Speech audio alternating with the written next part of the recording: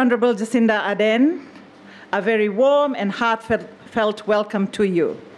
The Minister for Women, Fiji, Ms. Mereseini Vuniwaqa, Your Excellencies, the High Commissioners of New Zealand and Australia, esteemed guests, the media, all welcome. We are so privileged to have you all here, and especially you, Madam Prime Minister.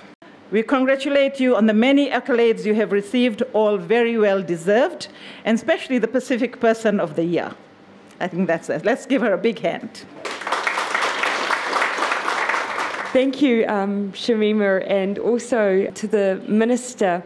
It is an honour and a privilege to be here. I'm delighted to be part of celebrations, really, and also an acknowledgement of the critical support services that you provide to women and families at their most vulnerable time. Whilst it is ultimately tragic that our societies and our nations continue to require services to protect women and girls from violence and abuse, we pay tribute to the fact that the Fiji Women's Crisis Centre has and will continue to have a huge role in improving the lives of thousands of Fijian women.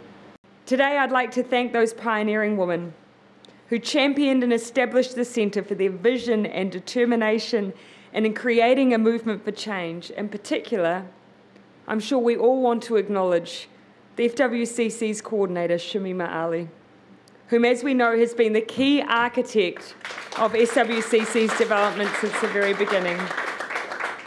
And so on behalf of many thousands of women, Shamima, we honour you and the difference you are making, not just here, but in the world, and what a legacy you have built in promoting women's rights and human rights. Thank you also to the many women and men involved in supporting and delivering the services of the Women's Crisis Centre.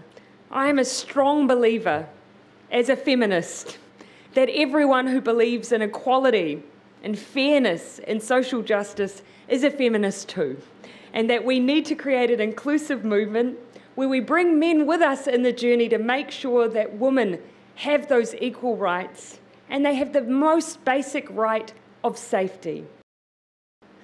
It brings me great pleasure to be here today, to be part of this very important event. I know we're here to acknowledge a building and the services that come with it. And for that, I'd like to thank the New Zealand government and the Australian government for your continued support to gender equality, the empowerment of women, and particularly on the elimination of violence against women in Fiji. I'd like us to think about and acknowledge the many lives, the survivors of violence, women and children, that will pass through these corridors in the years to come.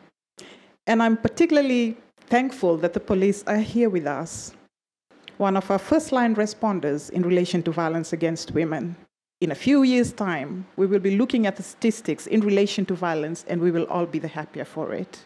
So I thank you, on behalf of the Fijian government, for the support rendered to government and to the thousands of Fijian women and girls in our common quest to eliminate violence against women and girls. Good night.